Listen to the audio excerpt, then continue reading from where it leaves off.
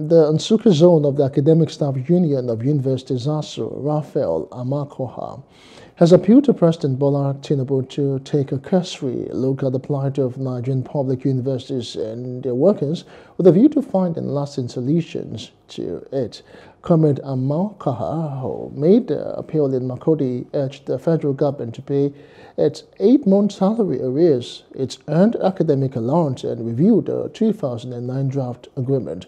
While calling on the federal government for the disengagement of universities from Ippis, Amokaha said adequate funding of public universities is more expedient and not the proliferation of more private ones.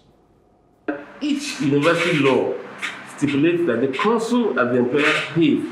So when government as the proprietor deposits money, the councils through the bursary will pay.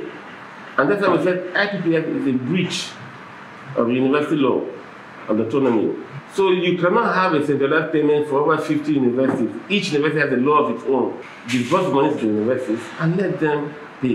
Because apart from salaries, whatever needs to be done has to be done through IPPF.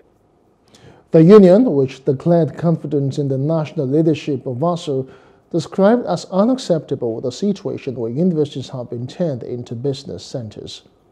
So it is the Senate of universities that reviews curriculum, approves reviewed curriculum, and not the NUC. NUC provides the basic, and then we add to that. But right now, consultant went and brought CC maths, which they are forcing down the throat of universities. And as you're saying, no, we will not accept that. And thankfully, the University of Ibadan, and that was the university, I think about 3 other universities have rejected this. And ASUU is asking all universities to reject the CC maths.